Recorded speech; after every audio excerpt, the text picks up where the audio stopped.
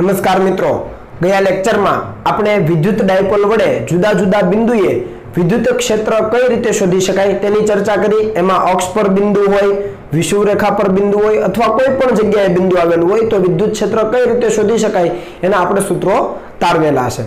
बराबर। हवे आज आपणे बात करवी छे के विद्युत डायपोल वडे जुदा जुदा बिंदुए विद्युत स्थितिमान कई रीते शोधी शकाय। एमां आपणे शरूआत करीए तो पहेलो टाइटल छे के विद्युत डायपोल ने अक्ष पर विद्युत स्थितिमान। तमे अहींया जोई शको एक ऋण वीजभार, बीजो धन वीजभार, समान मूल्यना विजातीय विद्युत भारो, बंने वच्चेनुं अंतर 2a छे। बराबर। विद्युत डायपोल नी रचना थाय, डायपोल मोमेंट ऋण वीजभार थी धन वीजभार तरफ होय। अहींया मैं एरो तरीके दर्शावेलुं छे। ओके। अने आ ओ बिंदु छे ए डायपोल नुं मध्य बिंदु छे। ए मध्य बिंदु थी धन वीजभार नुं अंतर a अने मध्य बिंदु थी ऋण वीजभार नुं अंतर पण a छे। बराबर। अने आ मध्य बिंदु थी r जेटला अंतरे कोई बिंदु p आवेलुं छे त्यां आपणे विद्युत स्थितिमान जोईए छे। तो आ p बिंदु पासे विद्युत स्थितिमान कोना कारणे होय तो के एक धन वीजभारना कारणे होय अने बीजું ऋण वीजभारना कारणे होय अने परिणामी स्थितिमान एटले बंने वीजभारना कारणे p पासे उद्भवता विद्युत स्थितिमाननो सरवाळो। पण आ सरवाळो केવો हशे? बेसिक सरवाळो, कारण के विद्युत स्थितिमान अदिश राशि छे। ओके। तो आपणे शरूआत करी दઈએ के भाई p बिंदु पासे परिणामी स्थितिमान Vp is equal to V plus એટલે કે ધનના કારણે સ્થિતિમાન વત્તા V માઇનસ એટલે કે ઋણ વીજભારના કારણે સ્થિતિમાન। ઓકે। બંને વિદ્યુત ભારો બિંદુવત છે। બિંદુવત વિદ્યુત ભારના કારણે આપેલા બિંદુએ વિદ્યુત સ્થિતિમાનનું સૂત્ર આપણને ખબર છે KQ/R। R એટલે આપેલા વીજભારથી આપેલા બિંદુ સુધીનું અંતર।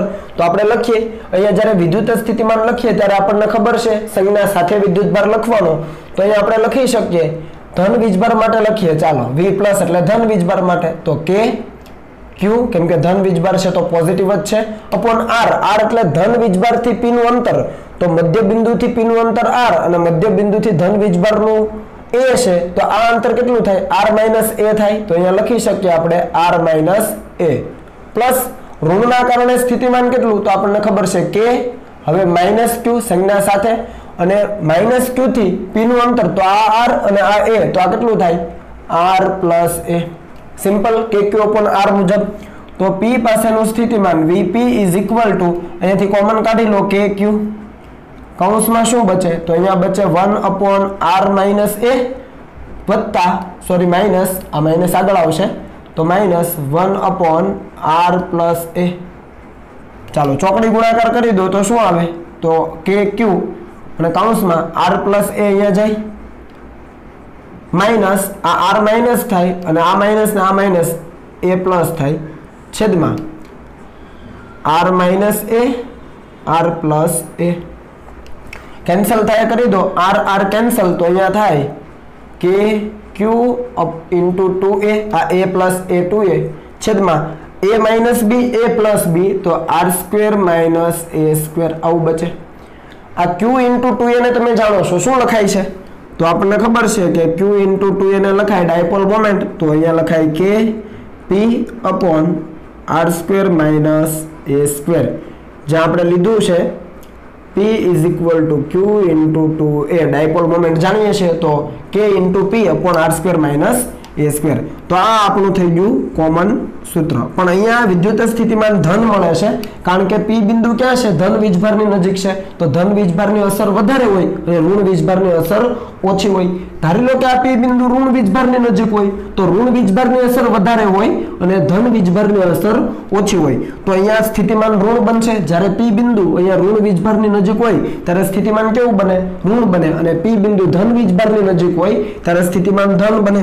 तो आपणे अहींया लखवुं पड़े इक्वल टू प्लस और माइनस। आ ख्याल आवो प्लस क्यारे के ज्यारे आ P बिंदु धन वीजभारनी नजीक होय कारण के एनी असर वधारे होय तो धन होय स्थितिमान અને ઋણ ક્યારે માઈનસ નિશાની ક્યારે કે જ્યારે P બિંદુ ઋણ વીજભારની નજીક હોય કારણ કે ઋણ વીજભારની અસર વધારે હોય। ખ્યાલ આવે છે તો આ બંને તમારે યાદ રાખવાનું છે ધન વીજભારની નજીક P બિંદુ હોય ત્યારે પ્લસ આવશે અને P બિંદુ ઋણ વીજભારની નજીક હોય ત્યારે માઈનસ આવશે। તો આપણો આ જનરલ ફોર્મ્યુલા મળી ગયું ક્યારે કે જ્યારે કોઈ બિંદુ છે એ વિદ્યુત ડાયપોલની અક્ષ ઉપર આવેલું હોય ત્યારે પરિણામી સ્થિતિમાન। ओके। पण आपने खबर है कि अणु के परमाणु लईए तो एमां जे डायपोल है ए डायपोल वच्चेनो अंतर है 2a है केवुं होय खूब सूक्ष्म होय तो आपणे लखी शकीए कि बिंदु डायपोल माटे शुं लखी शकीए बिंदु डायपोल माटे આ r જે છે એ કરતા ખૂબ વધારે હોય તો આવું હોય તો એવા સંજોગોમાં r² ની સરખામણીએ a² ને અવગણી શકાય તો નીચે માત્ર r² વધે તો p પાસેનું સ્થિતિમાન = ± kp p એટલે ડાયપોલ મોમેન્ટ છે ભૂલી ન જતા /r². તો આપણું કોમન સૂત્ર પાછું મળી જાય આપણને. આ કયા સંજોગોમાં? જ્યારે આપણે બિંદુ ડાયપોલની વાત કરતા હોઈએ ત્યારે. ઓકે, તો આ સૂત્ર આપણને ખ્યાલ આવી જાય. અહીંયા જરા નજર કરો તો ખ્યાલ આવે કે જે વિદ્યુત સ્થિતિમાન છે એ 1/r² મુજબ બદલાય. એટલે આપણે લખી શકીએ કે v = 1/r² મુજબ બદલાય. ઓકે, તો આ વસ્તુ તમારે યાદ રાખવાની છે. બિંદુવત વિદ્યુતભારનું વિદ્યુત સ્થિતિમાન વિચારો તો બિંદુવત વિદ્યુતભારનું KQ/R એટલે 1/r મુજબ બદલાય બિંદુવત વિદ્યુતભાર માટે 1/r મુજબ, પણ ડાયપોલનું વિદ્યુત સ્થિતિમાન 1/r² મુજબ બદલાય છે. એનો મતલબ કે અંતર વધે તો ડાયપોલનું સ્થિતિમાન ઝડપથી ઘટે. ફરીથી અંતર વધે તો ડાયપોલનું સ્થિતિમાન ઝડપથી ઘટે કારણ કે 1/r² મુજબ એ બદલાય છે. તો આ વસ્તુ ક્લિયર થઈ ગઈ છે તમને? તો આ તમારે યાદ રાખવાનું છે. આ સૂત્ર તમને યાદ રહેવું જોઈએ. ઓકે, ચાલો આગળ વધીએ. એવી જ રીતે આપણે વાત કરીએ વિદ્યુત ડાયપોલની વિષુવરેખા પર સ્થિતિમાન. વિષુવરેખા કોને કીધી છે? તો કે બંને ડાયપોલના બંને વિદ્યુતભારોને જોડતી રેખાનો લંબ દ્વિભાજક એને કહેવાય વિષુવરેખા. તો અહીંયા પણ -q + q વિદ્યુતભારો, આ મધ્ય બિંદુ છે O, બરાબર છે, અને ત્યાંથી બંને બાજુ a જેટલા અંતરે વિદ્યુતભારો રહેલા છે અને એની જે વિષુવરેખા છે ત્યાં y જેટલા લંબ અંતરે p બિંદુ આવેલું છે. ત્યાં આપણને વિદ્યુત સ્થિતિમાન જોઈએ. તો p પાસે સ્થિતિમાન ઋણના કારણે હોય, ધનના કારણે હોય, તો બંનેનો બેઝિક સરવાળો લેવાનો. તો આપણે લખી શકીએ કે p પાસેનું સ્થિતિમાન Vp = V+, એટલે કે ધનના કારણે સ્થિતિમાન વત્તા V- ઋણ વિદ્યુતભારના કારણે સ્થિતિમાન. ચાલો ધનના કારણે સ્થિતિમાન લેવું હોય તો KQ/R, કેમ કે બિંદુવત વિદ્યુતભાર છે તો R એટલે p બિંદુથી આ +q નું અંતર. તો એ કેટલું થાય? તો આ a છે, આ y છે, તો આ કેટલું થવાનું? તો આ થવાનું y² + a². તો લખી શકાય KQ ધન વીજભારના કારણે KQ/√y² + a² પ્લસ ઋણ વીજભારના કારણે k - q નિશાની સાથે યાદ રાખજો. -q થી p નું અંતર કેટલું? તો આપણે અહીંયા લખી શકીએ, વ્યવસ્થિત જોડજો.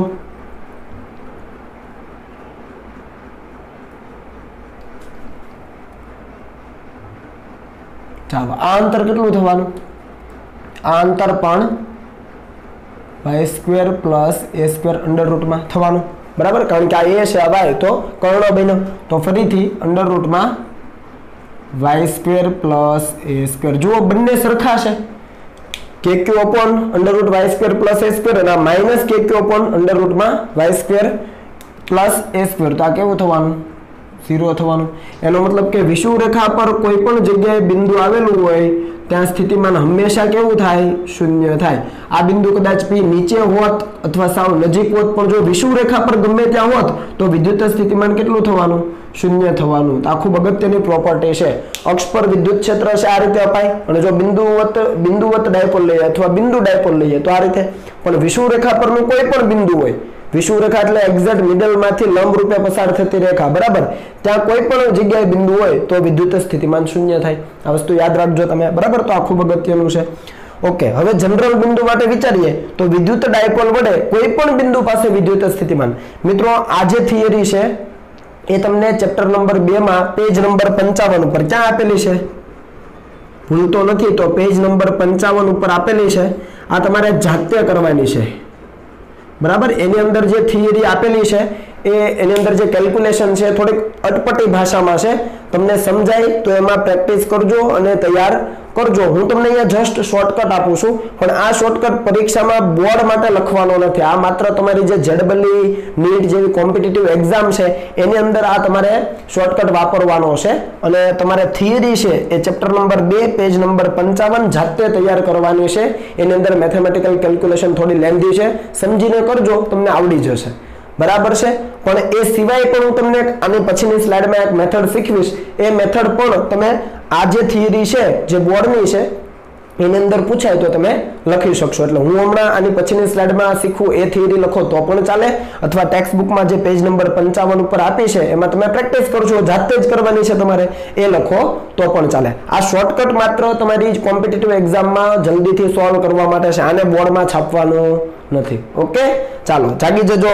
ફરીથી આપણે થિયરીમાં આવી જઈએ કે વિદ્યુત ડાયપોલ વડે કોઈ પણ બિંદુ પાસે, બિંદુ નથી તો અક્ષ ઉપર કે નથી વિષુવ રેખા પર, જુઓ અહીંયા ડાયપોલ છે, બરાબર છે, ડાયપોલ મોમેન્ટ દર્શાવેલી છે, અને ડાયપોલ મોમેન્ટ સાથે થીટા ખૂણો બનાવતી દિશામાં r જેટલા અંતરે બિંદુ p આવ્યું છે ત્યાં આપણને વિદ્યુત સ્થિતિમાન જોઈએ. તો આ p બિંદુ નથી અક્ષ ઉપર નથી વિષુવ રેખા પર, તો શું કરતા હતા યાદ છે? મેઇન ડાયપોલના બે ઘટકો પાડતા હતા, એક બિંદુની દિશાનો અને એક બિંદુને લંબ. તો કરી દઈએ એ વસ્તુ. અહીંયા p સદિશ આ તરફ છે, આ થીટા છે, તો બિંદુની દિશાનો ઘટક કયો બને? જલ્દી બોલો. p cos theta. હા ભાઈ હા, p cos થીટા બિંદુની દિશાનો, અને એને લંબ રૂપે એટલે કે આ રીતે આ કયો બને? p sin theta.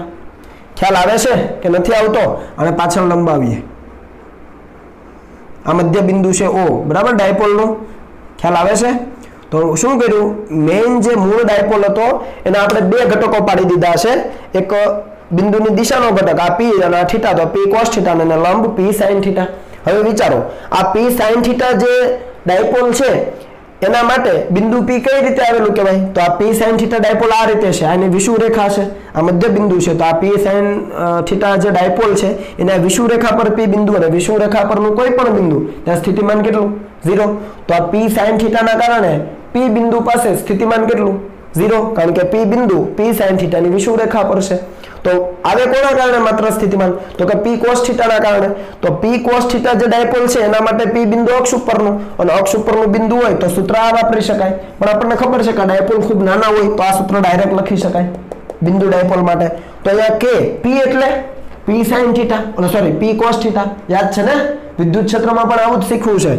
k તો 1/4πε0. p એટલે કઈ ડાયપોલની વાત છે? તો કે p cos થીટા. તો p ની જગ્યાએ p cos થીટા, અને એ ડાયપોલના મધ્ય બિંદુથી અથવા મધ્ય કેન્દ્રથી p નું અંતર તો કે તો r જ છે, તો r².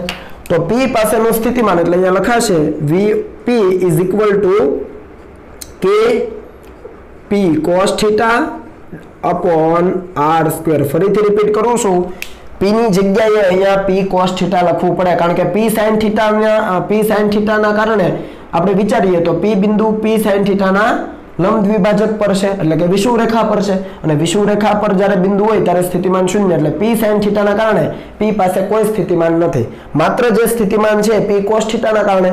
તો k p એટલે p cos થીટા, અને છેદમાં અંતર છે મધ્ય બિંદુથી p સુધીનું r, તો r². અહીંયા તમને થતું હશે કે પ્લસ ઓર માઇનસ કેમ ન લીધું? મિત્રો અહીંયા ઓલરેડી cos થીટા આવી ગયો છે, એ cos થીટાના કારણે આ સ્થિતિમાન પ્લસ અથવા માઇનસ બને. ધારી લો કે થીટા 0 થી 90 ડિગ્રી છે, 0 થી 90 ની વચ્ચે છે, તો cos થીટા પોઝિટિવ હોય તો સ્થિતિમાન પોઝિટિવ બનશે. અને ધારી લો કે આ p બિંદુ આ તરફ છે, તો હવે આ જોડો તો આ ખૂણો કેટલો બને? 90 કરતા વધારે ગુરુકોણ બને. તો 90 થી 180 ની વચ્ચે તમે જાઓ તો cos થીટા કેવો થાય? નેગેટિવ થાય, તો સ્થિતિમાન ઓટોમેટિક નેગેટિવ થઈ જાય, એટલે પ્લસ માઇનસ કરેલું નથી. સમજ પડી? cos થીટા છે એની અંદર જ પ્લસ માઇનસ આવી જાય. 0 થી 90 હોય તો cos થીટા પ્લસ, અને 90 થી 180 હોય એની વચ્ચે ખૂણો હોય તો cos થીટા માઇનસ, એટલે સ્થિતિમાન થીટા ઉપર ડિપેન્ડન્ટ થઈ ગયો છે, બરાબર. તો આ કોમન સૂત્ર તમારું મળી જાય. તો p પાસેનું સ્થિતિમાન આ સૂત્રથી મળે.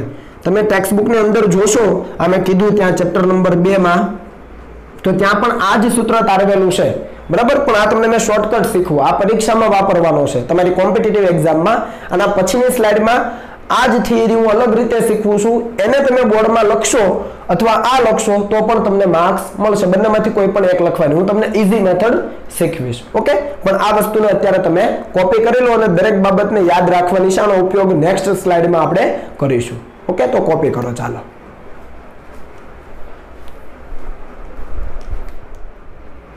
ચાલો મિત્રો આગળ વધીએ. વિદ્યુત ડાયપોલ વડે વિદ્યુત સ્થિતિમાન, હમણાં અગાઉ આપણે આગળ જોયું, જે સ્લાઇડમાં મેં તમને કીધું કે ભાઈ ટેક્સ્ટ બુકમાં પેજ નંબર 55 ઉપર થિયરી જોજો, એ થોડું કેલ્ક્યુલેશન અટપટી છે, તમને એ આવડી જશે, બરાબર. તો તમે એ જો ફાવી જાય છે તો એ પણ લખી શકો, અથવા અલ્ટરનેટ મેં અહીંયા બીજી મેથડ દર્શાવી છે, આને પણ તમે લખી શકો. બેમાંથી કોઈ પણ લખો, બોર્ડની પરીક્ષામાં એ વેલિડ છે, એના માર્ક્સ તમને મળશે. તો આપણે અહીંયા સમજીએ કે અહીંયા એક ડાયપોલ આપેલી છે બરાબર, ઋણ વીજભાર છે, ધન વીજભાર છે, બંને વચ્ચેનું અંતર છે 2a અને O બિંદુ એનું મધ્ય બિંદુ છે અને આ જે ડાયપોલ મોમેન્ટની દિશા છે ઋણથી ધન તરફ ડાયપોલ મોમેન્ટની દિશા એની સાથે થીટા ખૂણો બનાવતી દિશામાં r જેટલા અંતરે p બિંદુ આવેલું છે ત્યાં આપણને વિદ્યુત સ્થિતિમાન જોઈએ છે. તો આપણને ખબર છે ધન અને ઋણ વીજભાર બંનેના કારણે p પાસે સ્થિતિમાન હોય અને એ બંનેના કારણે જે સ્થિતિમાન મળે છે એનો બેઝિક સરવાળો કરીએ તો p બિંદુ પાસે પરિણામી સ્થિતિમાન મળી જાય. તો લખ્યું છે p પાસે પરિણામી સ્થિતિમાન = v પોઝિટિવ એટલે ધનના કારણે સ્થિતિમાન વત્તા v નેગેટિવ એટલે ઋણ વિદ્યુતભારના કારણે સ્થિતિમાન. તો આ બંને બિંદુવત વિદ્યુતભારો છે તો kq/r બિંદુવત વિદ્યુતભારના વિદ્યુત સ્થિતિમાનનું સૂત્ર લગાવી શકાય. એમાં આપણે એના મૂલ્યો સંજ્ઞા સાથે જાણીએ છીએ પણ અપોન r જે અંતર છે આપણને જોઈ છે તો ધન વીજભારથી p નું અંતર ધારી લો કે r પ્લસ બરાબર અને ઋણ વીજભારથી p નું અંતર ધારી લો કે r માઈનસ, ધનથી p નું અંતર r પ્લસ અને ઋણથી p નું અંતર r માઈનસ બરાબર. તો આપણે લખી શકીએ કે ધનના કારણે સ્થિતિમાન kq/r પ્લસ વત્તા ઋણના કારણે k - q સંજ્ઞા સાથે અપોન r માઈનસ. સિમ્પલ છે આ વસ્તુ, ધનથી અંતર છે r પ્લસ, ઋણથી અંતર છે r માઈનસ તો એ છેદમાં લખી દીધા. અહીંયાથી કોમન નીકળે છે kq તો 1/r પ્લસ આ માઈનસ આગળ આવે માઈનસ 1/r માઈનસ. સિમ્પલ છે. ઓકે, ચોકડી ગુણાકાર કરી દઈએ તો kq as it is r minus minus r plus upon r minus into r plus. હવે અહીંયા સુધી પહોંચી ગયા, આટલું ઈઝી છે. હવે ધ્યાન આપજો કે આપણે જે ડાયપોલની વાત કરીએ છીએ કઈ ડાયપોલ છે? બિંદુ ડાયપોલ. કારણ કે જે અણુઓ છે એમના વચ્ચેનું જે અંતર છે ધન અને ઋણ વીજભાર વચ્ચેનું એ કેવું છે? ખૂબ સૂક્ષ્મ હોય અણુની અંદર.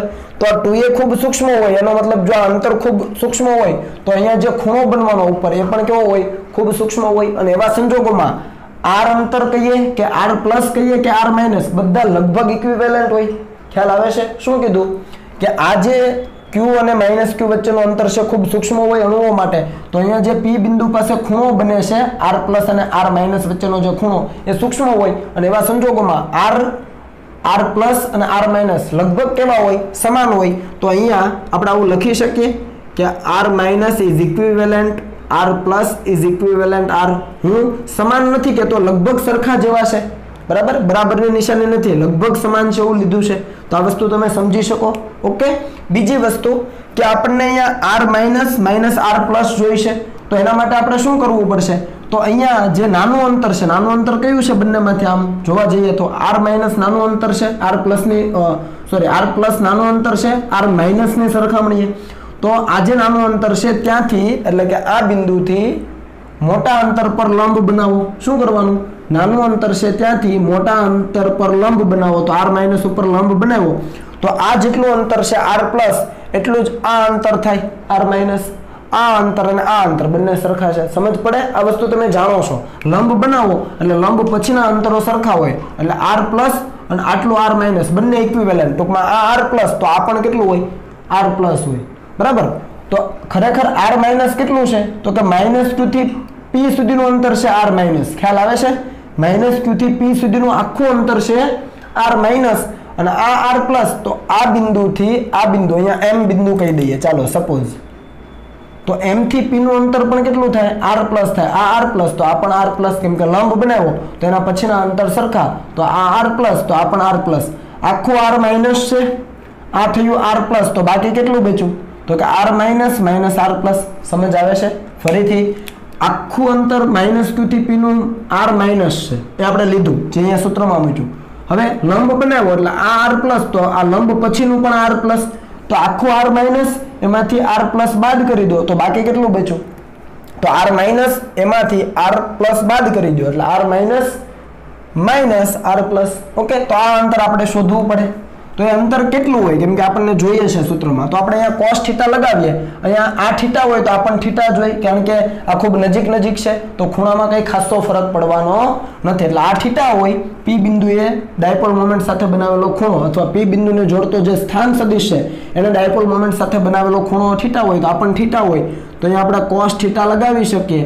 cos θ એટલે અહીંયા θ છે, આપણને પાસેની બાજુ જોઈએ છે તો અહીંયા પાસેની બાજુ આપણને જોઈએ છે અને આપણે કીધી છે r minus minus r plus આટલું અંતર બરાબર છે. પાસેની બાજુ છેદમાં કર્ણ, કર્ણ એટલે સામેની બાજુ, આ એક બાજુ આ બીજી, આ કાટકોણ છે આ સામેની બાજુ 2a તો આ 2a એમાંથી r minus minus r plus પકડો તો 2a cos θ, તો અહીંયા લખ્યું છે 2a cos θ, બરાબર. તો દરેક કિંમતો આપણને મળી ગઈ છે તો મૂકી દઈએ અહીંયા, બરાબર. અહીંયા મેં લખી દીધું છે r minus minus r plus is equal to 2a cos θ.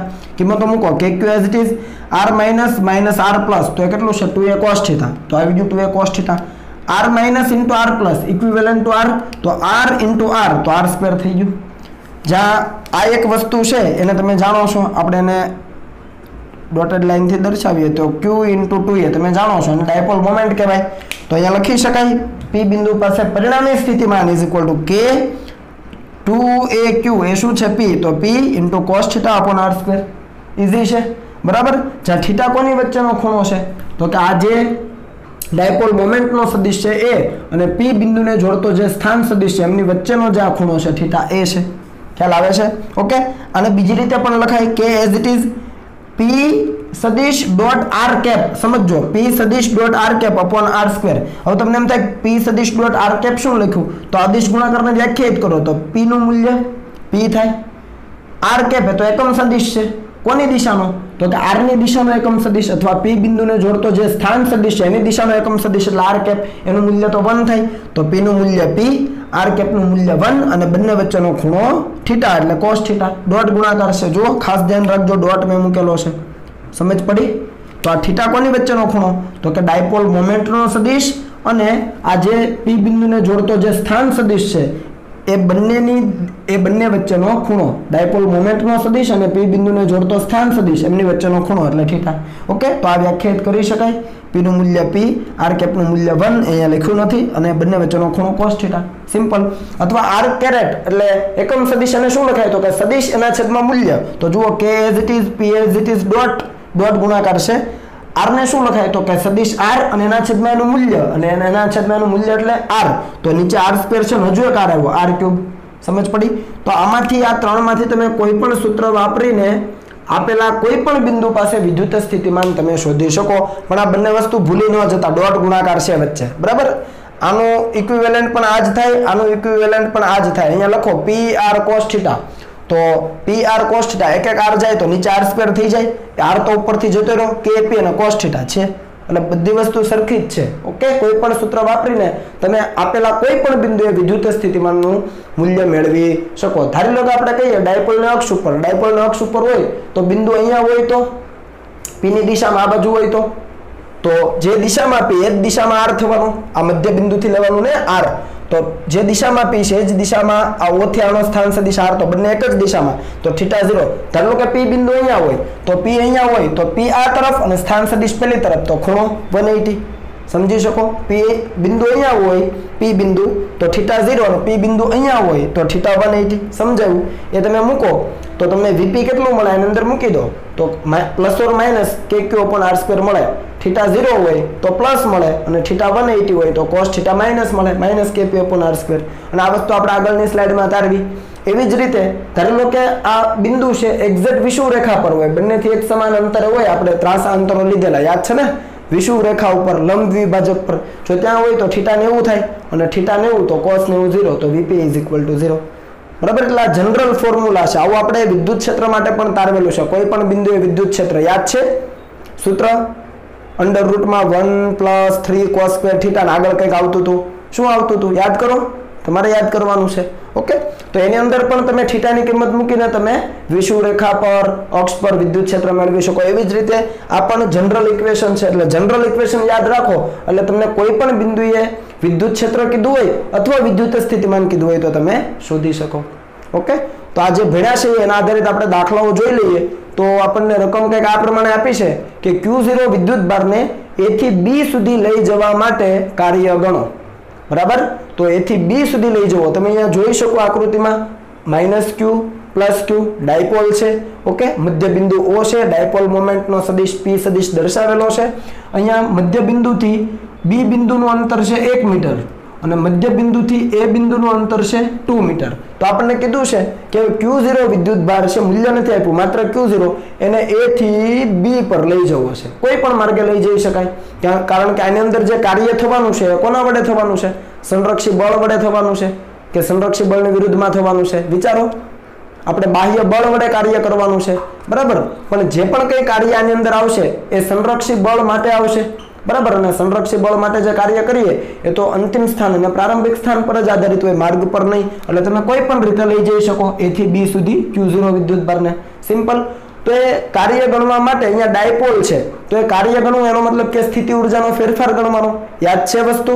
તો આપણે આવું સૂત્ર લેતા હતા કે સંરક્ષી બળ વડે થયેલું કાર્ય, સમજો સંરક્ષી બળ એટલે કે કુલમ બળ Fe, હે ને, આપણે લીધેલું છે. સંરક્ષી બળ વડે થયેલું કાર્ય WFE ઇઝ ઇક્વલ ટુ સ્થિતિ ઉર્જાના ફેરફારનું ઋણ મૂલ્ય minus delta W, minus as it is delta W એટલે Q0 ઇન્ટુ ડેલ્ટા V, અને ડેલ્ટા V એટલે બે બિંદુ વચ્ચેનો વિદ્યુત સ્થિતિમાનનો તફાવત. ક્યાંથી ક્યાં? તો કે અંતિમ માઇનસ પ્રારંભિક. આવું છે ક્યાં? B, તો કે અંતિમ VB.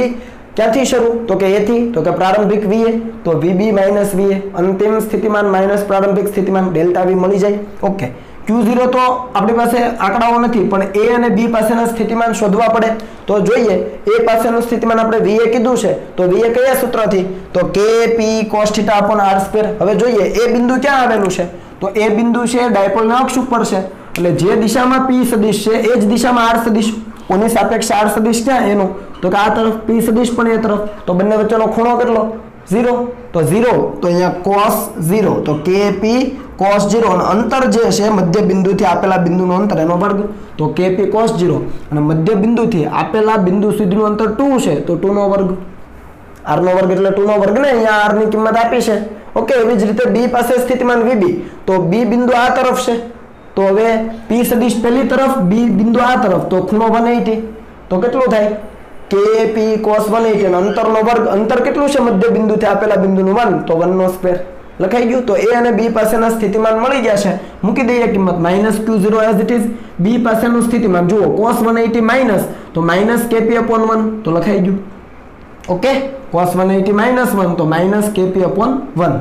એવી જ રીતે માઇનસ એઝ ઇટ ઇઝ, અને A પાસેનું સ્થિતિમાન તો cos 01, તો KP upon 4, તો KP upon 4. આ માઇનસ તો નિયમના છે.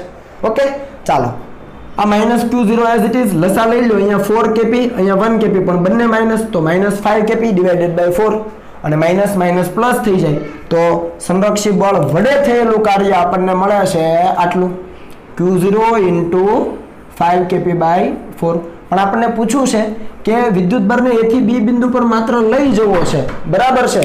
અને જો માત્ર લઈ જવો હોય તો માત્ર લઈ જવા માટે ગતિ ઉર્જાનો ફેરફાર કેવો થાય? 0 થાય. અને ગતિ ઉર્જાનો ફેરફાર 0 થાય, ટૂંકમાં પ્રવેગ રહિત ગતિ. અહીંયા તમે લખી શકો પ્રવેગ રહિત ગતિ, બરાબર. તો એના માટે આપણને ખબર છે કે બાહ્ય બળ વડે થયેલું કાર્ય કેટલું હોય? તો કે માઇનસ WFE, સંરક્ષી બળ વડે થયેલા કાર્યની ઋણ નિશાની જેટલું અથવા ઋણ મૂલ્ય જેટલું, બરાબર.